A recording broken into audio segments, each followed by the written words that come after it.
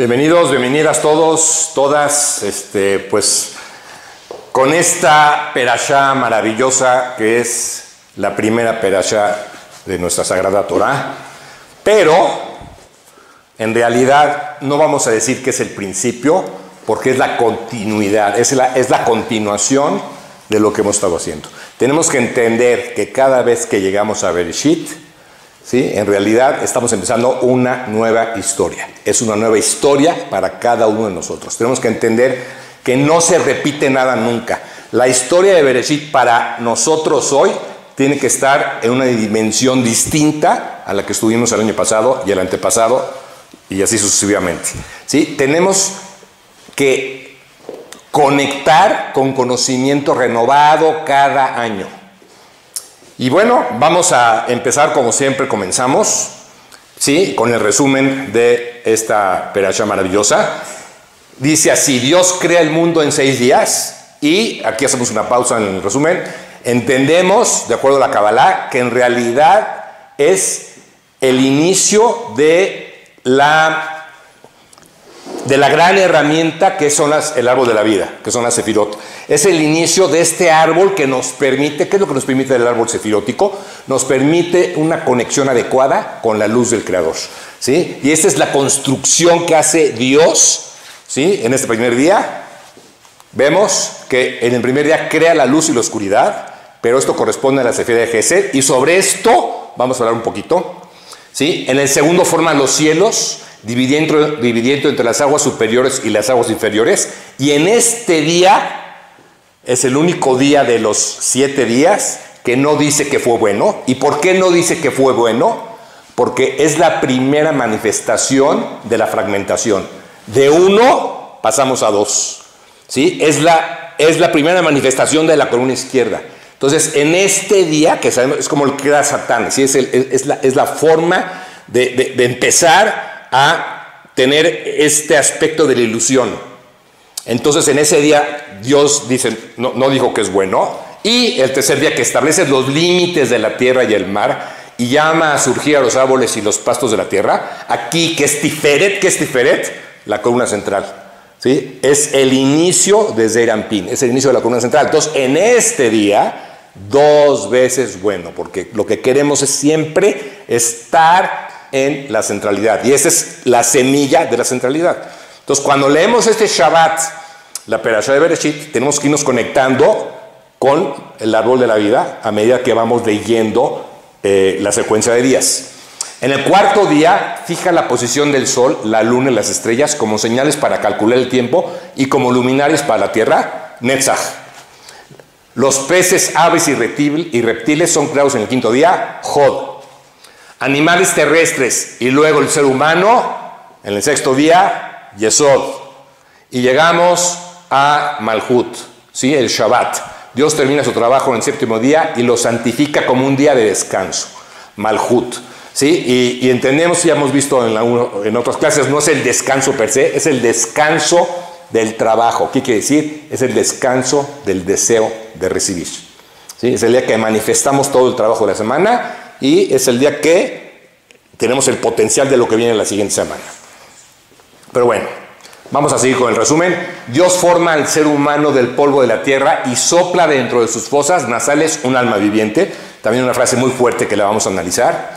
Originalmente el hombre es una sola persona, pero decidiendo que no es bueno que el hombre esté solo, Dios toma un lado del hombre, lo transforma en una mujer y los casa a uno con el otro. Y la verdad es que tiene tanta información Bereshit que podríamos pasarnos realmente todo el año dando únicamente aspectos de la perashá de Bereshit. Creo que en el Zohar son 3 tomos, ¿no? Completos, que están llenos de secretos de Bereshit. Y bueno, vamos a ver algunos aspectos obviamente, pero es una perashá que contiene la semilla de todo, ¿no? Y vamos a ver un poquito de ese aspecto de la semilla. Adán y Eva son puestos en el Gan Eden y son mandados a no comer del árbol del conocimiento del bien y del mal. La serpiente persuade a Eva de violar el mandato y ella comparte el fruto prohibido con su marido. Esto también lo vamos a comentar, ¿sí? Debido a su pecado, entre comillas, porque sabemos que no hay pecados per se, son desconexiones, Dios decreta que el hombre experimentará la muerte retornando al suelo de donde fue formado. y que toda ganancia vendrá solamente a través de duro esfuerzo y dificultades. El hombre es echado del Gan Eden. Y para terminar, Eva tiene 2 hijos, Caín y Abel. Caín discute con Abel, lo asesina y se vuelve nómada. Adán tiene un tercer hijo, Shet, cuyo descendiente en la 10ª generación es Noah, que es la siguiente perashá. ¿Sí? Es el único hombre justo en un mundo corrupto. Bueno, y eso es una historia que vamos a ver la semana que entra. Sí, pero bueno, esto es la semblanza en general de lo que es Bereshit. ¿Todo en orden, Joel? Esta es la semblanza en general de lo que es Bereshit y vamos a entrar un poquito a los secretos. La luz, ¿sí? Y dijo Dios, sea la luz, y fue la luz. ¿Sí? Esa es la primera de las declaraciones con las que Dios creó el mundo. Y la luz fue la primera de todas las creaciones. Y aquí hay una pregunta muy interesante. ¿Por qué fue esto? ¿Por qué la luz? La luz no tiene valor en sí misma. ¿Qué quiere decir? Si no tiene la utilidad de iluminar otras cosas, la luz en realidad no tendría por qué existir. ¿Sí? Es lo que dicen los sabios. Porque la luz no tiene valor en sí misma, su utilidad depende de la existencia de otras cosas que son iluminadas por esta, o que se benefician de esta. Entonces, ¿por qué se creó la luz cuando no existía nada más? Esta es una pregunta existencial tremenda, y encontré una respuesta muy padre, y que es esta, ¿sí? Realmente, nuestros sabios explican que la luz que se hizo el primer día estaba escondida para los justos. Así dice el Zohar. ¿Qué quiere decir? Es la famosa Or Haganús. Esta es la luz que nosotros tenemos acceso cuando hacemos esfuerzos. Esta es la luz que tenemos acceso cada vez que hay una situación en nuestra vida y somos lo suficientemente luminosos para rescatar la luz en las situaciones oscuras. Esta es la luz que nos permite plenitud completa. Esta es la luz que nos permite sanación, que nos permite claridad, que nos permite elevar nuestro nivel de conciencia.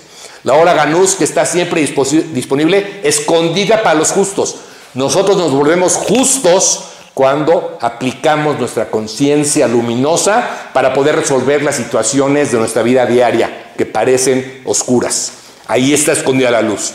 Y hemos dicho que siempre, en toda situación hay siempre un recoveco de luz. Esa es la luz hora Ganús. Y es la primera luz que se creó.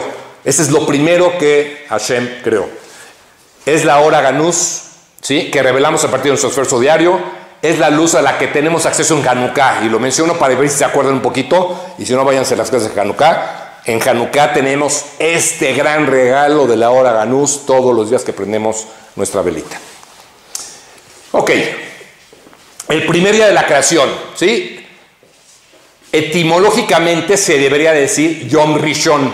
La Torah dice Yom Echad. Y eso también es algo muy importante. Y entendemos aquí en Kabalá, Echad, unidad. ¿Sí? O sea, la base de la creación está en la unidad. Para que yo sea un ser creador, tengo que estar en unidad.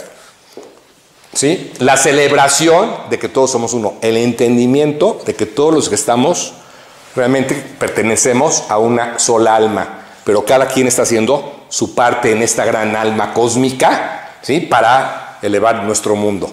¿Sí? Eso es Yom Echad. Este es el inicio de la creación. El inicio de la creación con esta palabra mágica que es Echad. ¿Sí? La celebración de regresar a las condiciones antes de la creación. Cuando estamos en unidad, ¿sí? Regresa al inicio de los inicios y por eso cerramos todos los espacios.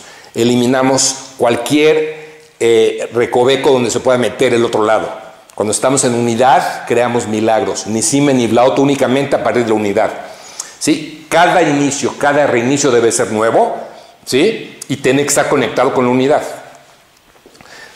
Y por ejemplo, si hablamos de comunidad, ¿sí? Es el compromiso de renovarnos. Por ejemplo, nuestro minyan aquí en Shomim La Boker, tenemos que estar, como en cualquier minyan, en la conciencia de unidad. Porque si no hay unidad cuando estamos rezando, si no hay esta conciencia de Yom Echad, de ser uno, ¿sí? Le restamos poder a nuestras plegarias, a nuestra tefilá.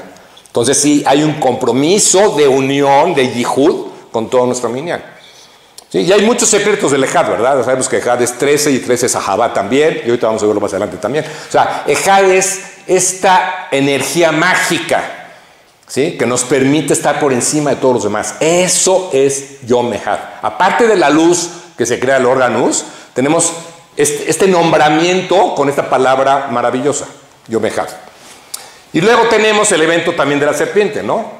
Si hablamos ya de la unidad, aquí vamos a ver la primera fragmentación, ¿sí? Que es la serpiente.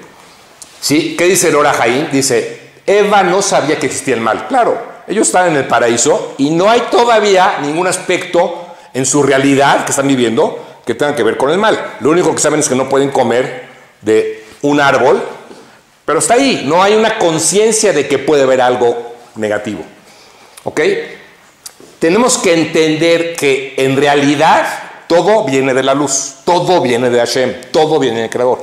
La serpiente es el regalo más grande que nos ha dado nuestro Creador.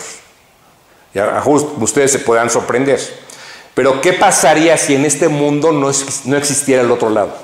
Si no existiera la opción de la parte negativa, perderíamos lo más preciado que tenemos, nuestro libre albedrío. Si no hay el aspecto de serpiente, el aspecto de negatividad, no hay libre albedrío para el ser humano. Ahora, ¿cómo nos elevamos? Únicamente a partir de la aplicación luminosa de nuestro libre albedrío. ¿Cómo jalamos la hora ganús? A partir de la aplicación luminosa de nuestro libre albedrío. No hay otra. Y esto siempre es enfrentándonos a la serpiente, al otro lado. Aquellos que hacen el mal nos dan esa gran oportunidad de revelar luz. Y aún más, cuando la oposición es más fuerte, a mejor ahorita que estamos en tiempo de COVID, donde ya estamos a lo mejor desesperados, donde a lo mejor ya hay muchas fricciones entre nosotros, donde a lo mejor la situación económica se ha deteriorado, hay muchas situaciones que estamos viviendo. Tenemos que entender que cuando la oposición es más fuerte es cuando más luz podemos revelar. Tenemos que ver esa gran oportunidad en las situaciones que aparentemente son oscuras. Y digo aparentemente porque toda la oscuridad no es más que una ilusión creada expresamente para darnos una oportunidad a nosotros de ser seres creadores, de revelar luz. Así como el Creador hizo la luz, nosotros podemos hacer la luz todos los días a partir de entender estos conceptos, de entender que el otro lado está ahí para que nosotros seamos agentes de luz. Ok. ¿Qué palabra usa la Torah en la creación cuando se refiere a Hashem? Elohim. ¿Sí? Y Elohim sabemos que tiene la gematria, la numerología de 86, que también es Atevá, que es la naturaleza. Entonces, Elohim es esta situación donde hay límites, donde hay geburá, porque el mundo físico, para que exista, tiene que tener un límite. Porque si no existiera la columna izquierda, si no existiera la geburá, el mundo se fundiría otra vez con la luz.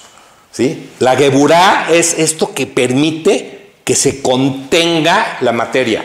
Por eso el mundo lo creó a partir del nombre Elohim. La naturaleza es limitante. Los árboles tienen un límite, el pasto tiene un límite. Toda la naturaleza está hecha con la fuerza de la limitación, que no es mala, es luminosa porque nos sirve a nosotros, pero tiene que ser hecha con la parte de la columna izquierda, con geburá. ¿Ok? Ahora, ¿cuántas veces se repite Elohim en esta perashá? 32. Y 32 nos conecta directamente con los 32 caminos de Jochma, y por eso puse aquí el árbol de la vida. El árbol de la vida tiene 22 palitos que están uniendo las 10 sefirot. 22 más 10 son 32. Estos son los 32 caminos de Jochma, que nos conecta, ¿sí? Nos conecta con el Lev, por un lado, nuestro corazón, que es el centro del deseo, ¿sí? Nos conecta obviamente con el árbol de la vida, el mismo árbol de la vida, ¿sí? Es sobre todo la creación del deseo por la luz de la vasija para regresar a Dios, ¿sí? En el momento que se crea el mundo, también se crea el deseo de nosotros por regresar al Creador a partir del trabajo que vamos a hacer en este mundo físico, ¿sí? Y vamos a ver que Binah, no lo he puesto todavía, pero Binah, una parte muy importante de la creación. Y aquí tenemos a Jochma. Entre Binah y Jochma está la Sefirá creada por Moshe, pero realmente es una Sefirá a la que tenemos acceso los seres humanos si usamos el conocimiento y el entendimiento de una forma equilibrada. Vamos a tener esta posibilidad de edad. Entonces también cuando leemos esta porción de la perashá nos conectamos con la Sefirá de Da'at, ¿sí? Es la sabiduría Jochma, más el entendimiento Binah, nos da el conocimiento que es Da'at, ¿sí? Y quiero saltarme un poquito a esta parte que es muy importante, porque tenemos que entender a la Torah como este lenguaje sagrado. En la Torah tenemos por primera vez, cuando empezamos a leer la Torah, pues son nombres que ¿quién dio? Pues dio a Adán muchas veces, ¿sí? Más bien Dios a través de Adán dio los nombres. Todos los nombres que hay en la Torah son sagrados, de todas las cosas. Es la Shona Kodesh. Y vamos a entender la profundidad de cada palabra que hay en la Torah. Entonces sí, la magia del lenguaje sagrado. Dar nombres no fue solo una elección arbitraria. El nombre de una entidad refleja su fuerza vital interior. Dios creó el mundo a través del habla y a través de una serie de permutaciones místicas. Las letras de las 10 expresiones divinas de la creación se alteraron para que puedan servir como la fuerza vital para cada ser creado de forma individual. Entonces, cada nombre tiene un poder inmenso. Tener la sabiduría para nombrar una entidad implica la capacidad de ver dentro de la forma de la materia una entidad y reconocer la energía espiritual que la mantiene. Fíjense qué fuerte, qué importante. Entonces, todas las palabras hebreas que están contenidas en la Torah, todas tienen una profundidad increíble, tienen una magia, porque no nada más está nombrando un objeto, está entrando a su esencia. ¿Ok? Y en la primera oración de la Torah nos deja ver implícita esta herramienta. ¿Sí? Bereshit bara Elohim et hashamayim bet haaretz. La palabra et en las dos ocasiones sobra realmente. ¿Sí? Para el que habla buen hebreo entiende que no tendrían que estar ahí, podrían quitar esas palabras y la oración se leería perfectamente. ¿Por qué el creador pone Aleph Tav et? Porque nos está dando a entender que la herramienta con la que está usando, la herramienta que está usando para crear el mundo físico es a través de la energía de las letras hebreas. Y cada letra hebrea tiene un perfil energético súper profundo e importante que da vida, que crea cosas. Entonces la combinación de diferentes letras crea nombres que nos da una idea completa de lo que es la cosa que está nombrando. Aquí lo dice claramente, ¿sí? Y vamos a entender, ¿sí?, que el lenguaje hebreo tiene todo. El lenguaje hebreo todo se basa en raíces, ¿sí? Y por eso se dice que la Kabalá es el lenguaje de las ramas. Y vamos a ver qué profundidad tiene, pues, sobre todo la palabra Bereshit, ¿sí? Fíjense, el libro de Bereshit es la semilla de los 5 libros, porque es la primera. Keter, Jochma, Binah, Zeir Anpin y Malhut, ¿sí? Bereshit es Keter de los 5 libros. Luego la Perashá de Bereshit es la semilla del primer libro, porque es la primera Perashá, es la semilla del primer libro. La palabra Bereshit es la semilla de la primera Perashá, porque es la primera palabra de toda la Perashá. La letra Bet es la semilla de la palabra Bereshit. Por lo tanto, la letra Bet de Bereshit es la semilla de toda la Torah. Y ahorita vamos a ver la magia que hay detrás de Bereshit y de la letra Bet, para poder verlo de una forma clara, ¿sí? Para que podamos ver la magia enorme que hay dentro del lenguaje hebreo. ¿Ok? La Torah comienza con Bet, y esto ha sido situación para miles de comentarios de nuestros grandes sabios. ¿Por qué no con Aleph? ¿Sí? Pero tenemos que entender por qué con Bet, ¿sí? Porque la creación empieza con Olam Briá. Atzilut es antes de la creación, ¿sí? Aleph, ¿sí?, se refiere a la fuerza creadora, porque Aleph, además, si descomponemos la letra, es 26, 2 yud y una vav, ¿sí? Bet del Briá, porque ahí empieza la creación, número 1, mundo de la creación, no mundo de la emanación, que sería Atzilut. Binah, ¿de dónde viene nuestra vida? Acabamos de pasar por Tishrei, todos sabemos que viene de Binah. Binah se escribe con Bet. Entonces la palabra Bereshit empieza con la Bet también de Binah, que es vida, ¿sí? Berajá. ¿Por qué Berajá? Porque, como dijimos al principio, la Torah no empieza ahorita. La Torah está en un continuo desarrollo. Sus historias se renuevan cada año para cada uno de nosotros, de acuerdo a donde está nuestra conciencia. ¿Sí? Entonces, la Berajá es la continuidad de las situaciones en nuestra vida. Entonces, Bet de Berajá, porque hay continuidad. La Torah no termina nunca. Y además tenemos las 3 columnas que son el fundamento por el cual se rige este mundo físico, porque si podemos ver la Bet, ¿sí?, claramente vemos que son 3 vavs. Una aquí, otra aquí y otra aquí. ¿Sí? Es también la forma de las letras es muy importante. Y la Bet nos da esta forma de las tres, de las tres columnas, donde empezamos entonces a vivir. Acuérdense que no había libre albedrío hasta que no se revela la Torah en Monte Sinai. Aquí empieza el real libre albedrío del ser humano, porque es cuando obtenemos la herramienta. ¿Sí? La herramienta de conexión que nos permite esta situación. Entonces empezamos a entender todos los secretos de la Torah a partir de que Moshe la entrega. Aunque Moshe, incluso Abraham Avinu, lo sabía desde antes. Ok, fíjense, la magia de la palabra, ¿verdad? Bereshit. ¿Sí? 913 es su gematria. Y este es un número que tiene para muchas cosas. Ok. Otzar HaTorah, ¿sí? Que quiere decir tesoro de la Torah, 913.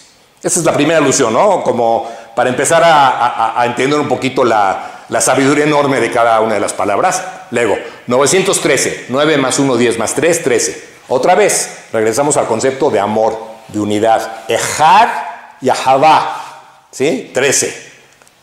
En la palabra, en la primera palabra. Luego, 13 es 1 más 3, 4. 4 siempre aludimos al Creador, el tetragramatón. Entonces, fíjense, la palabra Bereshit ya nos está, dentro de su palabra está amor, unidad, el tesoro de la Torah, el tetragramatón, pero hay mucho más. ¿Sí? Sabemos que no podemos vivir nuestra vida si no tenemos las conexiones cósmicas que nos regala la Torah. ¿Sí? Y específicamente hablamos de las tres columnas, porque la Bet empieza con estas, la Torah empieza con estas tres columnas de la Bet. Shalosh Regalim, Pesach, columna izquierda, Shavuot, columna central, Sukkot, columna derecha. ¿Sí? Y esto está en la palabra Bereshit también. ¿Quieren verlo? Bereshit otra vez, 913. Shalosh Regalim, 913. Entonces, otra vez Bereshit nos lleva a la gematria de los grandes Hagim, Shalosh Regalim. Nos está diciendo la Torah, en el principio nos está diciendo, para que tú puedas ser pleno, te estamos dando el regalo, Dios te está dando el regalo de Shalosh Regalim. ¿Ok? Un sistema completo. Tishrei, esto ya lo vimos, esto ya lo dije, pero lo tengo que repetir porque viene muy de acuerdo a lo que estamos viendo ahora. Tishrei es el día primero, la creación del hombre, Bereshit. Aleph Betishrei o Bealef Tishrei, el primero de Tishrei, el día de la creación del hombre. ¿Sí? Está implícito en la primera palabra. Ok, ¿cómo construimos nuestras tres columnas? Únicamente a través de la ruta de las 613 mitzvot. Es la única forma. ¿Sí? Cuando empezamos a cumplir mitzvot, empezamos a construir nuestro balance, que son las tres columnas. Bereshit, 913. Vamos a quitarle las tres columnas a la palabra. ¿Qué letra tiene tres columnas? Memito sabe. Memito ya levantó la mano. La Shin. Quitamos la Shin de la ecuación. La Shin es tres columnas. ¿Cuánto vale la Shin? 300. Entonces nos quedan 613 nada más. Quitamos las tres columnas y nos dice la Torah, para poder llegar a la Shin, a las tres columnas, tienes que entrar por la ruta de las 613 mitzvot. Otra cosa maravillosa que nos dice la Torah. Luego, esta ya la hemos dicho muchas veces, pero cada vez que hay oportunidad lo tengo que repetir porque se me hace maravilloso. 1820 veces está escrito Yud Ke Vav Ke en la Torah. 1820 veces. ¿Ok?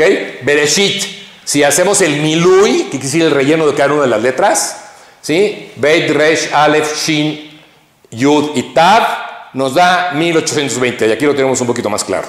¿Sí? Aquí está cada una con su valor. Bet 412, Reish 510, Aleph 111, Shin 360, Yud 20 y Tav 407. Nos suma 1820. O sea, ¿qué quiere decir? Que dentro de la palabra Bereshit está implícito todas las veces que la Torah menciona el nombre de Hashem. ¿Maravilloso o no? Ok, vamos a la gematria reducida. Bet 2, Reish 2, ¿por qué es 2 Reish? Porque es 200. 2 más 0 más 0, 2. Aleph 1, Shin 300, 3 más 0 más 0, 3. ¿Sí? Yud 10, reducidos 1 y Tab es 400 reducidos 4. ¿Cuánto nos suma aquí? Otra vez el número mágico, señores, 13. ¿Sí? 13, Ehad y Ahabá, y entender que todos somos uno. Ahí está implícito en la palabra Bereshit, todos somos uno. El mundo de la dualidad. Empieza la Torah con Bet. Bet es el valor de 2. Porque nos dice también Hashem, vas a entrar al mundo de la dualidad, donde tu trabajo es escoger por la luz y no por la oscuridad. Tu trabajo es escoger el mundo de la verdad y no el mundo de la mentira. ¿Sí? Bereshit. Bara Shtei. Dios creó dos. Dios creó dos realidades. Fíjense qué cosa tan increíble. Bara Shtei. Creó dos. La realidad. Y aquí también está la Torah oral, la Torah escrita, que pueden ser también dos caminos. ¿Sí? Pero está el mundo del 99% y del 1%. Dios creó dos realidades. Es el mundo de la dualidad. Cosa increíble, ¿no? Seguimos. El Shabbat. Que el Shabbat sabemos es la herramienta sin la cual, amigos, muy difícil llegar a la iluminación. Muy difícil sin esta herramienta luminosa y especial poder llegar a ser personas plenas realmente en este plano físico. ¿Y qué dice Bereshit? Iré Shabbat, te asombrarás del Shabbat. ¿Sí? O sea, desde la primera palabra, Diosito nos está diciendo, asómbrate y aprecia el Shabbat. ¿Qué quiere decir? ¿Qué quiere decir iré a asombrarse? Porque muchas veces lo traducen como miedo. Realmente tiene que ser, está mal traducido, miedo. Es como asombrarse, estar en éxtasis Irat Hashem es estar en éxtasis, estar en esta visión de asombro ante la grandeza del Creador. Aquí también tenemos que estar en asombro de la grandeza del regalo que nos da Hashem, que es el Shabbat. ¿Ok? Torah se le dice que es fuego. Bereshit también es Brit Esh, el pacto de fuego. Y aquí también puede ser el Brit Esh, puede ser también el pacto de Abraham, ¿verdad? El Brit Milá. Pero aquí tenemos también, nos dice, hay un pacto del pueblo hebreo, del pueblo judío con la Torah. Y está implícito en la primera palabra. Rashi. ¿Sí? Rashi es el acrónimo de Rabbi Shlomo Yitzhak, también llamado Rabbi Shlomo Yarji. Fue un sabio judío francés que nació y murió en Troyes, Francia. Rashi está considerado como el más excelso comentarista de la Torah y el Talmud. No hay libro que no tenga un comentario de Rashi. ¿Estará Rashi en la Torah? Sí, aquí tenemos su fecha de nacimiento, es de 1040 y muere en 1105. ¿Estará Rashi en la Torah, siendo el comentarista por excelencia de todas las perashot? Aquí tenemos la Torah con Rashi, Bereshit. Bereshit, vamos a ver, Tabor Rashi, vendrá Rashi. Nos dice en Bereshit que vamos a tener un comentarista que nos va a ayudar a entrar a la profundidad del texto. Esta es una de las grandes ayudas. Ok, la letra Bet. ¿Se acuerdan que alguna vez hemos hablado del Atbash? El Atbash es cambiar la A por la Z, ¿sí? La Bet por la Y. Entonces aquí cambiamos, la Bet cambiaría por la Shin, ¿sí? Y la Shin ya vimos que es 300. ¿Ok? El Atbash de Yud Kei Vav Kei es Mem Tzadik Pei Tzadik. ¿Cuánto suma Mem Tzadik Pei Tzadik? 300 también. Quiere decir que la Bet es igual a Hashem. ¿Sí? Al final la primera letra de la Torah tiene el mismo valor numérico que el nombre de Dios. La primera letra con que nos conectamos en la Torah tiene el valor numérico del nombre de Dios en Atbash. Cosa muy impresionante. ¿Sí? Y todas estas son gematriot desarrolladas por estos sabios para poder entrar a las profundidades de lo que es nuestra sagrada Torah. ¿Ok? Más sobre la letra Bet. Ya sabemos que Bet es 2. Hay 79.976 palabras en la Torah y 304.805 letras en toda la Torah.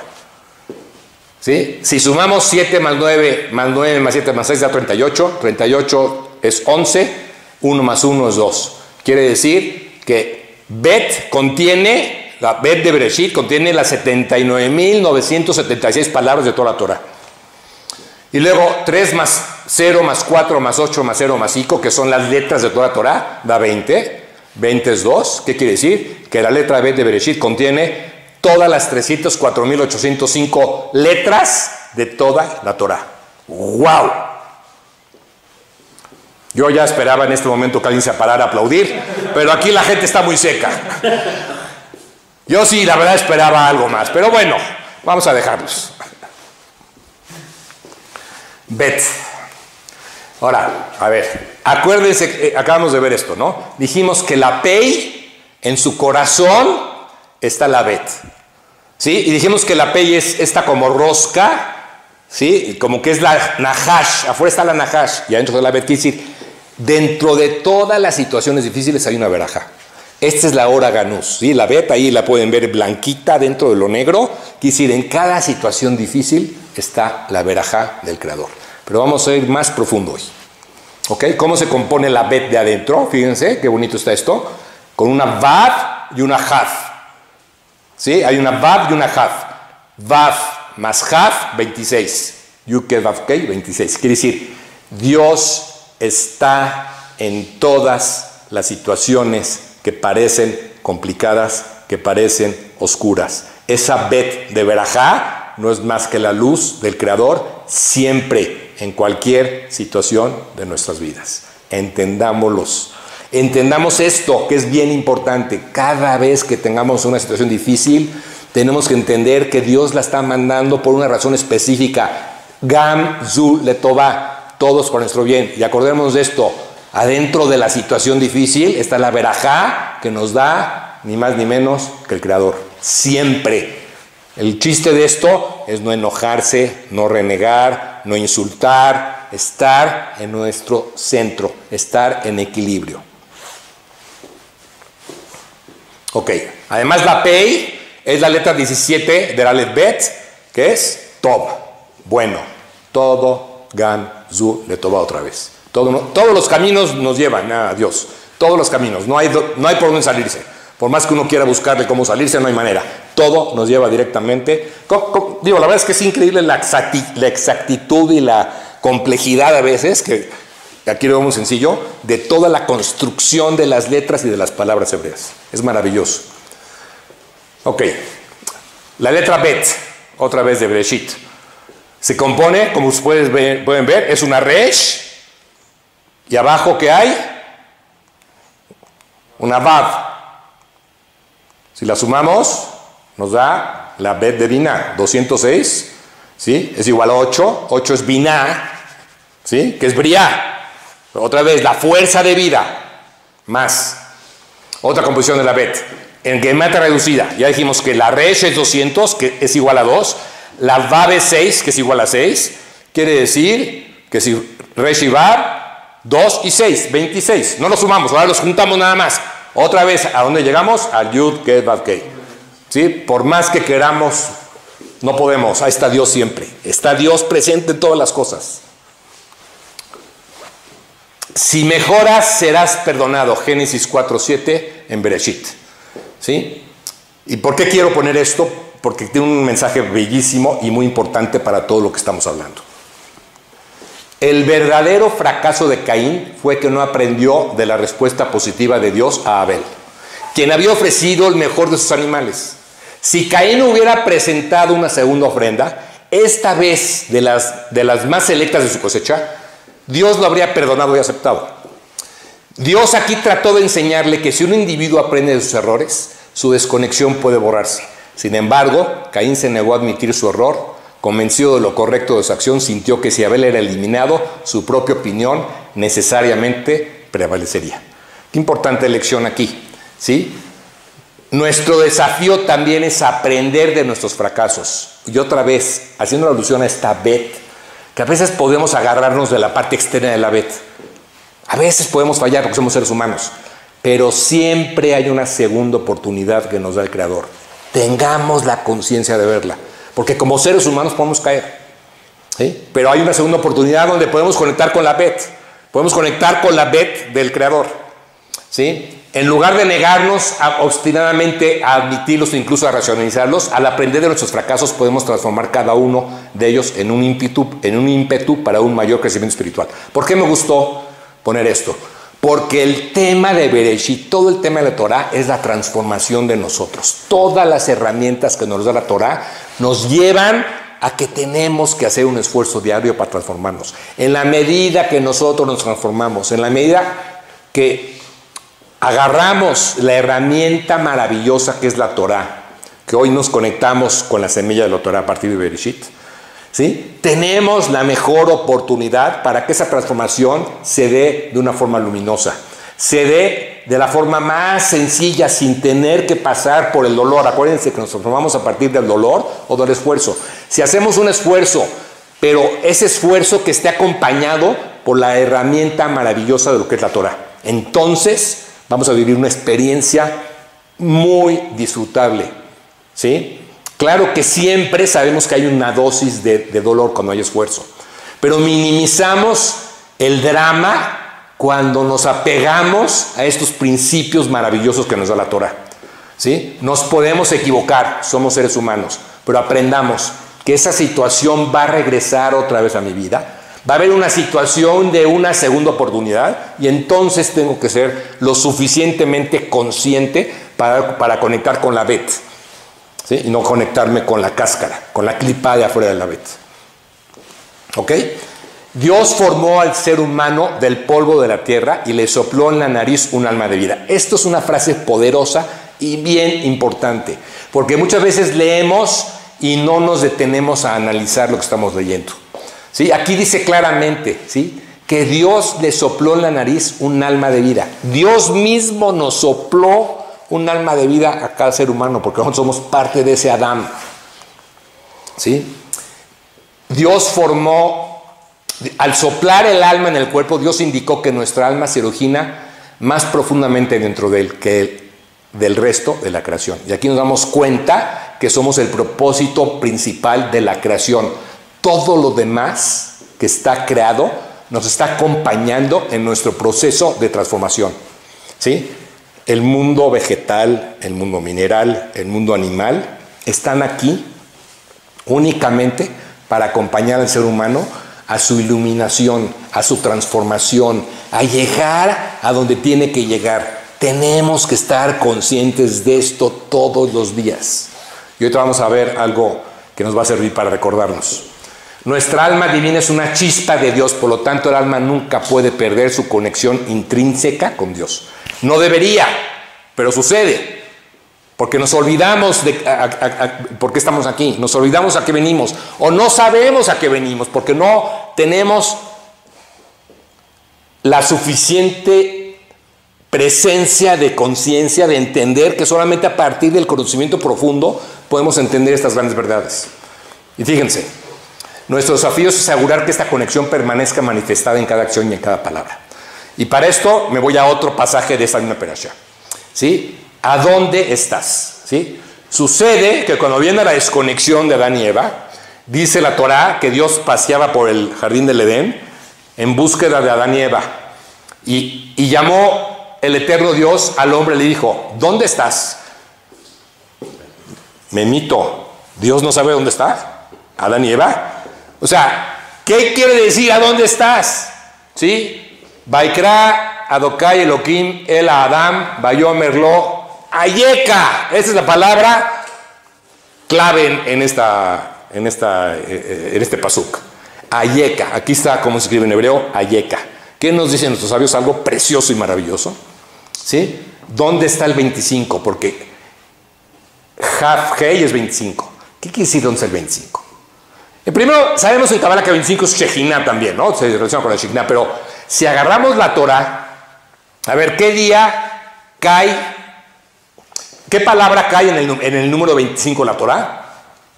Acuérdense del 25 de Kislev. ¿Qué hacemos el 25 de Kislev? Hanukkah. ¿Qué hacemos en Hanukkah? Prendemos luces. ¿Qué palabra es la número 25 de la Torah? Or. Or, luz. ¿Qué está diciendo Dios? ¿Sí? ¿Qué le está diciendo Dios? ¿A dónde está tu luz? Les está diciendo, ¿a dónde dejaste tu luz? Ayeka, ¿a dónde dejaste tu luz? ¿Por qué te desconectaste? Busca tu luz, reconéctate. Este es el gran secreto de Ayeka. Esta es una lección para todos nosotros. Tendríamos que estar pensando, ¿dónde está nuestra luz todo el tiempo? Esta es una frase que a Jorge se entiende poco porque pareciera que Dios aquí tiene un aspecto muy humano, ¿no? Está buscando a ver dónde se escondieron Adán y Eva en el jardín del Edén. No, por favor. Es una frase muy poderosa y donde nos está llevando a este cuestionamiento existencial. Cada uno de nosotros tendría que preguntarse en cada momento, ¿dónde está mi luz? ¿Estoy actuando con mi luz o no? Esto es este pasaje maravilloso de la Torah. Y bueno, para eso traigo este ejercicio meditativo que se me hace maravilloso. Esta semana estuve leyendo el libro que se llama God is a Verb, God es un verbo, del rabino David Cooper, y habla un poquito de meditación cabalista, y tiene esta meditación que yo creo que adaptándolo un poquito a lo que hemos visto hoy, se me hace maravillosa. Y él dice lo siguiente: activa la alarma de tu celular cada 90 minutos. ¿Sí? Activa la alarma de tu celular cada 90 minutos. Háganlo ahorita, pongan su alarma en 90 minutos. Ok. Cada vez que suene tu alarma, haz una pausa. Deja lo que estás haciendo. Haz una pausa y pregúntate lo siguiente. Ayeka, ¿dónde está mi luz?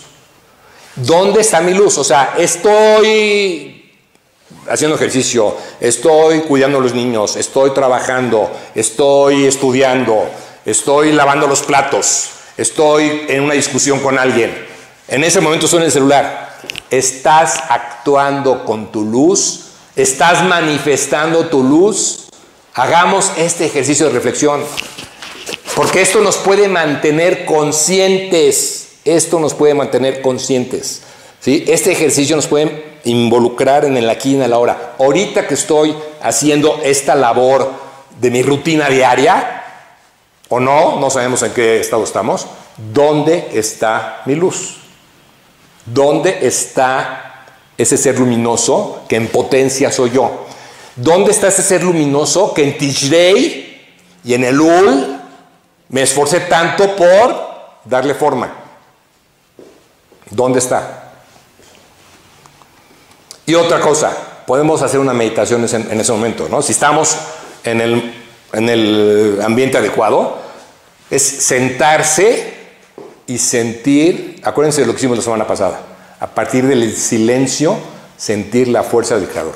Entonces, a lo mejor, si podemos hacerlo cada 90 minutos, o cada 120, o cada 30, o cada 60, cada quien que ponga sus ritmos, sentarnos, estar en silencio, hacer unas respiraciones, y en nuestro corazón sentir la fuerza de la luz creadora, sentir la fuerza de Hashem.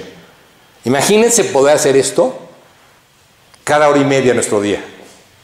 Que podamos decir, a ver, espérame un segundito, ¿sí? Y te vas, si puedes, te vas a tu coche, o te vas a tu oficina, o te vas a tu cuarto, o te encierras en el closet, lo que quieras. Respiramos y sentimos la fuerza del Creador. Sentimos la fuerza creadora. ¡Wow! ¿Sí? Se me hace un ejercicio maravilloso que les recomiendo empiecen a hacerlo a partir de ya. ¿Sí?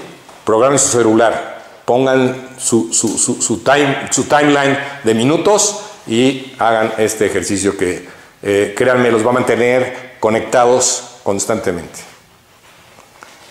Bereshit nos conecta con un comienzo luminoso, con la continuidad luminosa, para decirlo más claramente, con la fuerza de la unidad, con el poder maravilloso de nuestro libre albedrío, de apreciar que somos seres creadores, somos seres co-creadores, apreciar nuestro libre albedrío.